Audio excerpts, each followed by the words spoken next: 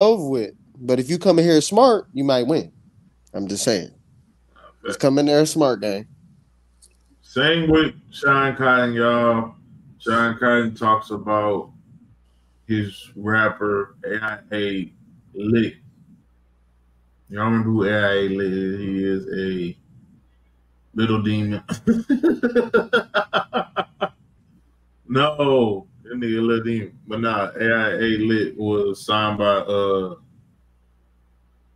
Sean Cotton.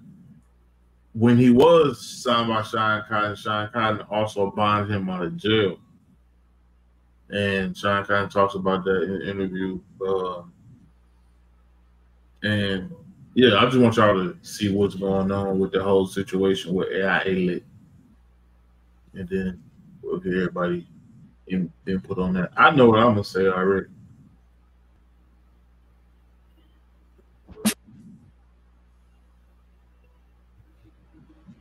As Conte King said, because music, I know you moved away from it. So you This may be my last year of music. I think I'm gonna wrap it up this year. Y'all can hear? Yes, sir, Ski. Here. Now somebody come to me with a Michael Jackson type of guy. Yeah. Somebody who's just undeniable, already having his own wave. I don't gotta create it. I don't gotta put, I don't gotta put no fire behind it. All I gotta do is just do what I do. Yeah. That's okay. But just signing an artist that I like and trying to make that shit work, nah. Cause like J-Lo, we've been talking about he was talking about artists and shit like that. Yep. The nigga who go through hundreds of artists a day, maybe thousands of artists a day, don't even want to look at an artist no more. How you feel about that? How y'all feel about that? It's hard. Go ahead, J-Lo. No, you got it. It's hard to deal with these niggas. Like, I've stopped wanting to deal with artists, not like that, but like I've stopped wanting to deal with artists because they're annoying as fuck, bro. Like, you want to do you, and I respect that completely. But this is a business game. Like, just because you buying chains and jewelry don't change that this is a business, bro. Like, I need y'all to handle business, bro. Like, I bonded you out of jail. Stay out the streets. No, we're not talking about that. We're not talking about I'm just saying, like, just in general. I'm in here, I'm out here risking everything. Everything as a manager or an A&R or a person that's funding you a whole lot of money. You're a label. You're making sure the label's putting this money behind them. As an A&R, you're making sure the label puts money behind them. And if you lose out, the label stops trusting you with certain amount of money, gang. I can't fuck up that relationship because you're a dumbass. Listen, I'm not gonna. Yeah. All right. Sean Cotton, I would say, what I'm saying is, why do y'all think that every rapper, except maybe a 0.1%, does not get the rap shit? They want to be rappers, but they don't get over the hump to be a rapper. They want to be street niggas nowadays. It's so cool to be a street nigga that even the niggas that make rock star music want to carry guns. So yeah, come on, man. With that, bro, from what I see, that I don't think that niggas need to be looking for rappers. Niggas don't need to be trying to sign rappers or even put their time in behind another nigga because like niggas be telling me like, man, I got this dude, bro, he cold, like, you know what I'm saying, bro, we should go behind him, you know what I'm saying? Like, nah, bro, like, that's how I feel, like, just personally, nah, because this nigga, like, if he really want to do it, he will be pushing himself. Like, ain't no other nigga is gonna push you to be the best unless you want to get fucked over. And in the end, if I fuck you over, then I'm a whole ass nigga from even putting all this work over with you. So I feel like at the end of the day, with these niggas, it's like, man, me even trying to even help you, bro, is gonna hurt our relationship in the end because you're gonna think that I'm fucking you. So I feel like that this rap game that is gonna be only a 0.1% get it. The other niggas don't get it. They only understand the music. You know what I'm saying? That's true. And not like that. Sean Cotton got a problem with signing a hood nigga every time. So that's nobody else's problem. Go get you a rock star ass nigga. The Man, past five the past five niggas he signed went to jail after he signed them. So that ain't let nobody's fault but his. Too. let the people come to you, bro. Like, don't. I don't think it's time to be just looking for motherfuckers. Just with the narrative going around right now. Uh, Record labels are not looking for new artists. They want the shit to die down. There's too many people that want to be artists, and not too many people want to be record labels or Regular people. or even We shit don't like even have anybody who wants to be a doctor anymore. You know, doctors make more than fucking rappers. I want y'all to know that nobody wants to be a surgeon or a doctor. Nobody wants to be a lawyer. All these people make more money. Nobody wants to be. Even teachers make more than rappers, and teachers don't make that much money. bro. If you want to, if you really want to be real, yeah, it's the average teacher gonna make more. It's like that. That's what it is. Because rappers ain't really making no money.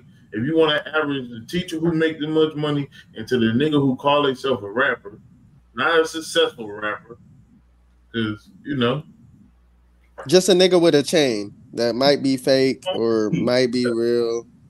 yeah, exactly. But let's get back He to it. spent his last dollar on that one or two outfits. Exactly. And the teacher got a house. She more successful than him. Are you still working with Rod 49? I'm in a partnership.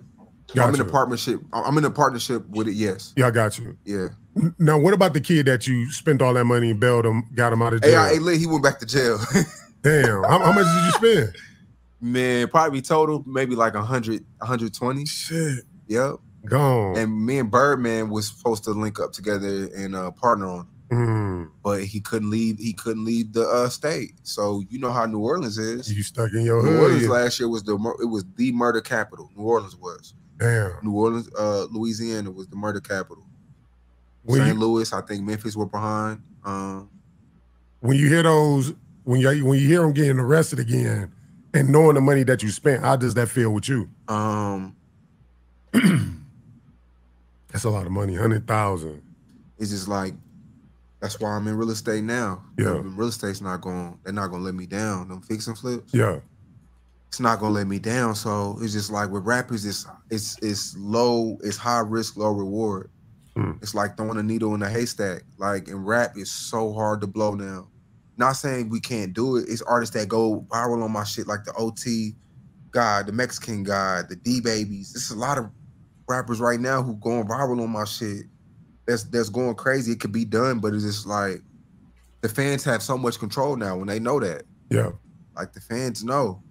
And yeah, when he went back to jail, I was like, man, this shit. I knew better though. Damn, 100K gone, shit. But I do got 5 projects with him that's on streaming. Okay. So people stream the shit out of that dude. Yo, give me that. I need my back end. I need it. That back end crazy. What that? That get back a motherfucker. Let's do that. I give you like 10 noodles, nigga. Here, nigga. 200 a week ain't too bad, gang, bro. Look, Yeah, 500 a week ain't too bad, bro. That shit is, like they say, 90% business, 10% talent, bro. That's why, like, I guess I understand when people don't jump on From the news article, local rapper AIA LITT. who was free on a 7. Oh, Hey, I'm gonna just say it like this. after a police chase. His real name is, what's that? Daniel Mutin? Danielle. Mutton. He 18 at the time. Was held without bail after a court hearing in which Jefferson Parish Judge Donald Chick Furr declared him a potential danger to the community. Damn.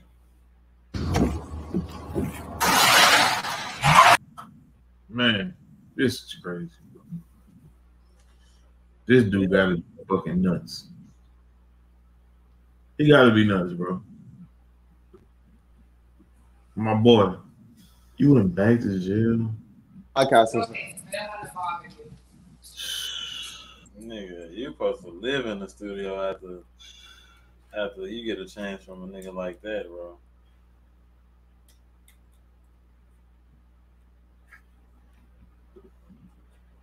He would have just, to a very large police presence. Getting more information tonight about what led to a very large police presence, as well as a school lockdown in a neighborhood in New Orleans East. Apparently, there have been some arrests as well. Whitney Miller joining us now live from the scene. Whitney, what can you tell us? Yeah, the scene has died down much here. I'm on the corner of Dwyer and Bullock, but the police presence is just one vehicle now. We did learn that a possible stolen vehicle sparked all of this. Just take a look at the video we shot of police surrounding this neighborhood off of Bullock just a few hours ago. Police just told me this whole scene was a result of a possible stolen vehicle, and police spotted it in this area. And when they approached, several people exited the vehicle and ran. There was a chase on foot. We watched as 2 teens were arrested. That's him? And that's how they were able to catch up with the 3rd suspect. Yeah, he young. Just listen to what a local barber in the area had to say about this scene. I heard and seen a lot of police cars driving down Bullock, towards the Wire. And I looked on my camera, I could kind of see that they actually hopped the curve and actually started driving down the grass on the side of the canal, and that's pretty much all that I saw. And then a lot of unmarked cop cars started pulling up. Yeah, and that scene was very active. I'm told this is still an ongoing investigation. The stolen vehicle still left on the road out here. Now, as we mentioned, that charter school, there was a brief lockdown, and that has since been lifted. While the police were searching the area, I was told that 2 weapons were recovered in these arrests, and police have not released the identities of those arrested nor the charges that they may face. For now, live in New Orleans East, Whitney Miller, Eyewitness News. I mean, he can probably beat this charge right here. He probably can beat that charge, but nigga, you just got bro forfeited $75,000, bro. What the fuck, nigga? They say he was held without bond after court hearing.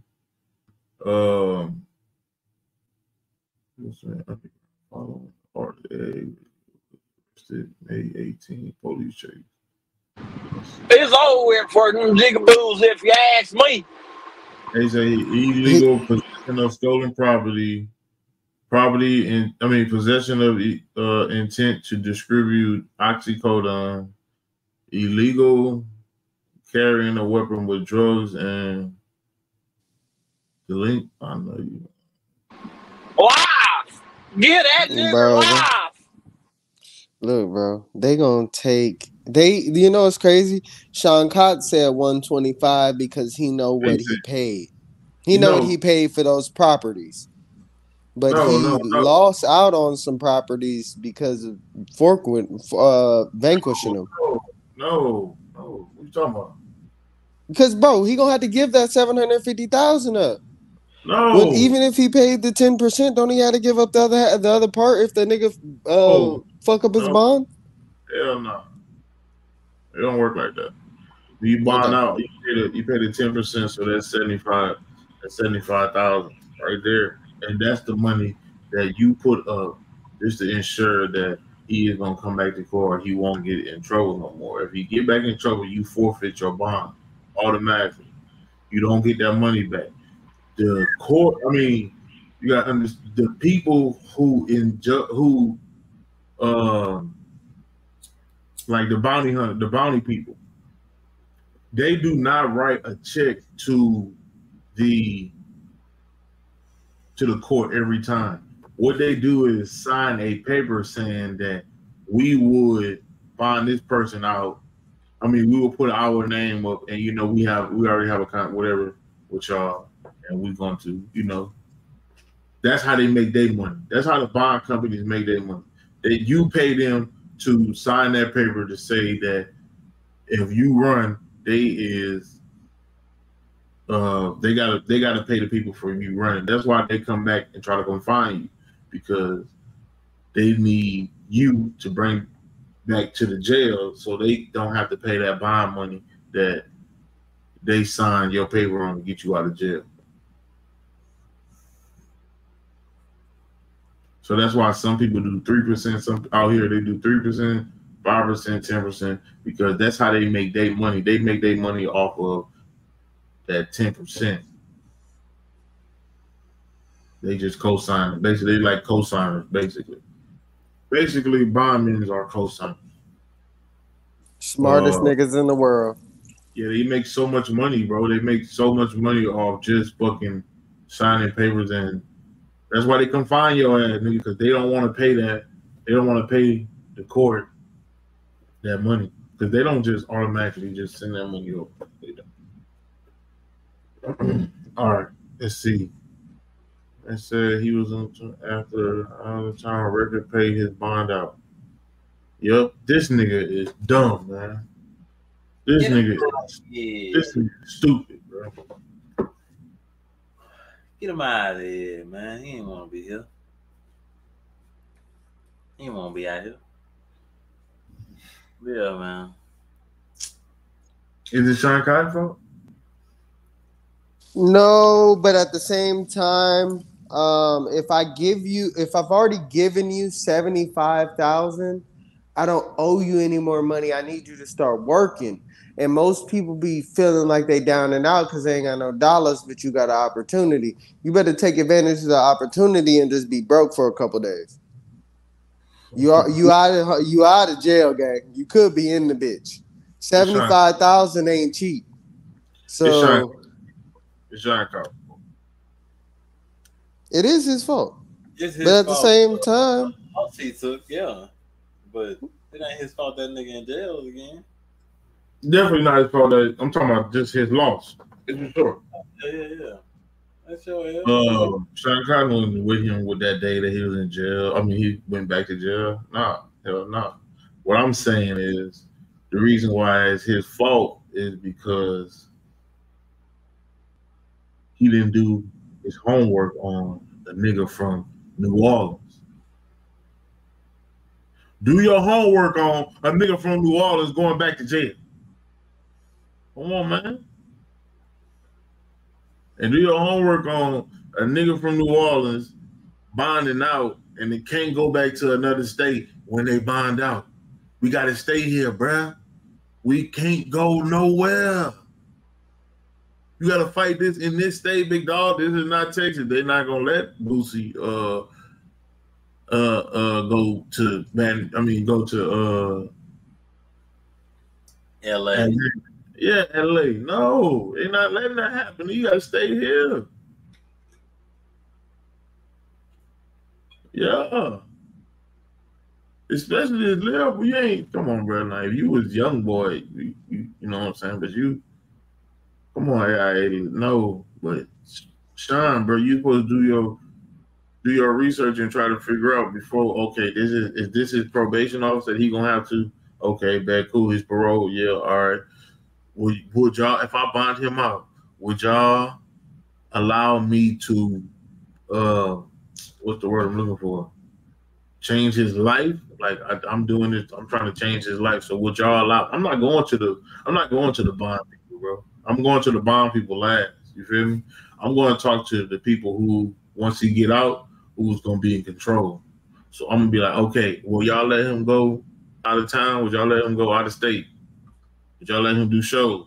If you're not going to do that, what's the point of me wasting my 70 for him to make money? For him to, make music? No, we're not doing it.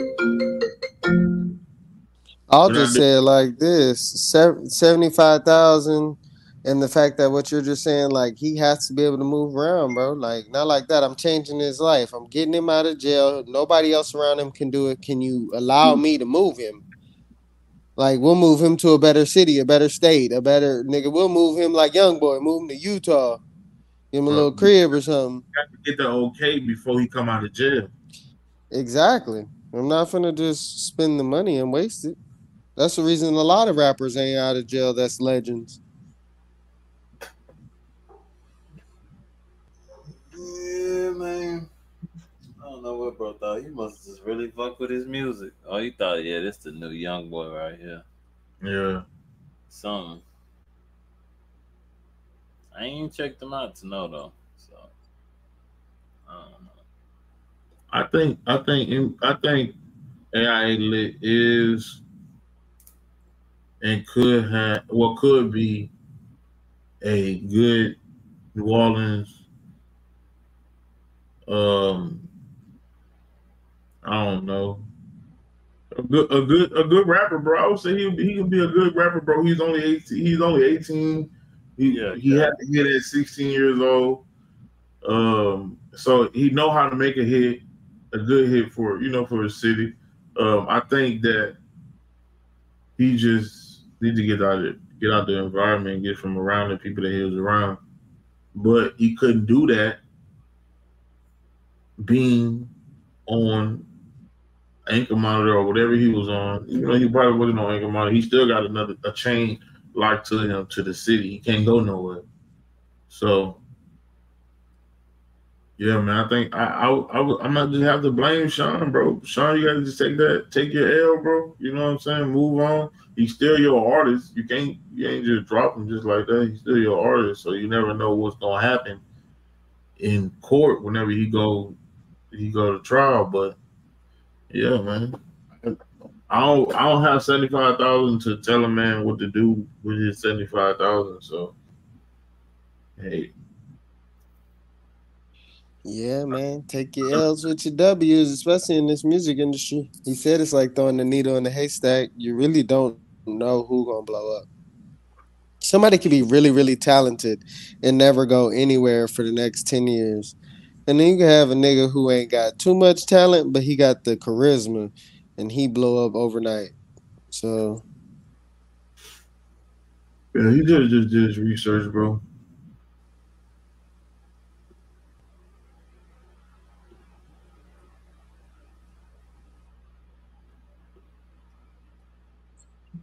All right. This is about to be a funny one.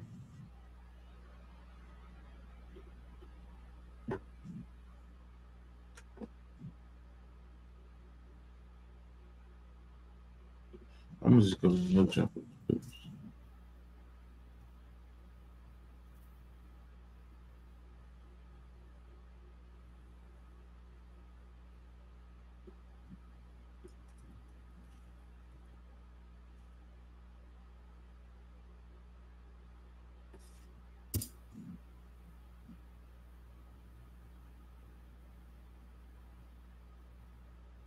I really just don't have 75,000 to lose. Even if I was millions up, I don't see myself investing in a rapper. I'd rather invest in an R&B singer. Always investing. No, for sure. I'd rather invest in an R&B singer. If you're listening to this, Sean Cotton, go get you the Bison Tiller of Texas. Go get you the Weekend from Texas. One of these niggas who don't be in no bullshit and just sing or write for niggas. You gonna make a check off that writer. Oh, fat ass check. Man, put me in the studio with all these niggas. Look, bro, you see Megan Thee Stallion dating a nigga who is considered Cardi B's fucking writer. So she ain't dating no average Joe. Everybody be talking about how Party just a lame nigga, or he only got one song or whatever. Nigga, he got hits. It ain't his, but he got hits.